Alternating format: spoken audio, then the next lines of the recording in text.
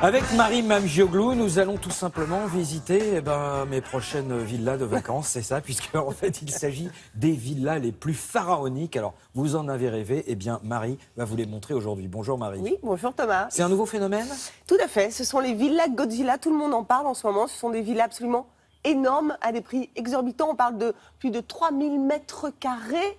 Et qui coûte 250 millions de dollars. Hein. Vous voyez, donc ça peut paraître exagéré et irrationnel. Et pourtant, eh bien, il y a de la demande. Les super riches veulent des maisons encore plus grandes, encore plus chères. C'est assez étonnant, mais ils veulent aussi que les matériaux soient exceptionnels. C'est une architecture moderne. Et puis, évidemment, eh bien, c'est entièrement meublé, équipé. Ça, c'est nouveau. Ça veut dire que quand on vous vend cette maison, on vous la vend, mais c'est tout un package qu'on vous vend. Et ça, eh bien, c'est un promoteur immobilier américain qui a l'initiative de ce projet qui s'appelle Bruce Makowski. C'est le genre de personne très habituée aux gros coups immobiliers. Hein. Lui, il en vend beaucoup, des villas. C'est-à-dire qu'en dessous de 100 millions, il se dérange pas. Je ne dirais pas jusque-là, mais parce que déjà, vendre des maisons à 80, 90 millions de dollars, c'est un peu la moyenne.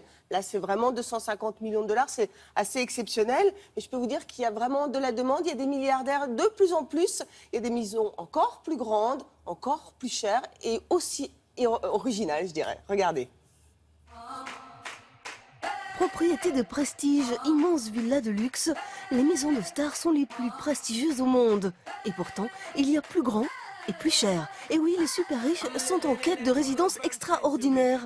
On les appelle les villas Godzilla. Elles symbolisent la démesure totale, panorama unique, design ultramoderne. Ce sont les villas les plus chères au monde. Los Angeles, Afrique du Sud, Hong Kong, les milliardaires sont partout. En fait, le phénomène des villas Godzilla est assez récent. Donc ça remonte à il y a 3 ans à peu près.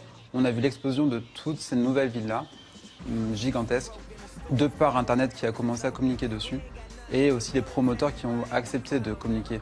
Effectivement, ces villas existaient dans les années 30, 40 par Frank Lloyd, et on n'en a plus entendu parler parce que les gens ne voulaient pas montrer leur richesse. Aujourd'hui, on est dans une démarche de montrer ce qu'on a.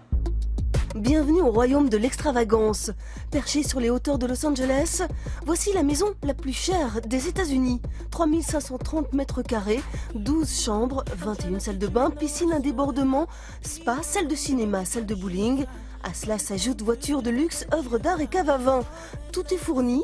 Son prix, 250 millions de dollars. On est plus sur un promoteur qui a envie de vendre. Cette Villa Bel Air, c'est plus un produit marketing pour montrer qu'on est capable de faire ça aujourd'hui. Et pourtant, les précurseurs datent du XVIe siècle. La plus célèbre est la Villa Rotonda, située dans l'arrière-pays vénitien, dessinée par Andrea Palladio, l'un des architectes les plus influents de l'histoire. Un équilibre et une rigueur que l'on retrouve justement dans l'architecture moderne. Je pense que la différence entre toutes ces nouvelles villas qui apparaissent aujourd'hui et celles des stars qu'on connaît, c'est vraiment l'architecture. Ce que recherchent ces propriétaires, c'est de retrouver tout le confort de l'hôtel sur 1000 m² qui leur appartiennent. En attendant que soit livrée celle que l'on aime appeler la giga villa, la villa de tous les superlatifs avec ses 6900 mètres carrés, elle sera bientôt mise en vente pour la bagatelle de 500 millions de dollars. Elle deviendra alors la villa la plus chère des États-Unis. Mais la villa la plus folle est la villa Y, un ovni architectural en cours de construction à Taïwan. Une demeure en béton de 330 mètres carrés ponctuée d'ouvertures circulaires. Par son originalité, elle en deviendra la référence, de quoi marquer les esprits du milieu architectural. Bon, dites-moi, Taïwan, vous nous faites voyager en Afrique du Sud, évidemment, en Californie. Il n'y a rien, il n'y a pas de petite villa en France? Mais bien sûr que si, à Nice, et plus exactement à Saint-Jean-Cap-Ferrat, il y a une villa qui est mise en vente depuis l'année dernière et qui vaut, en tout cas, elle est estimée à 1 milliard d'euros.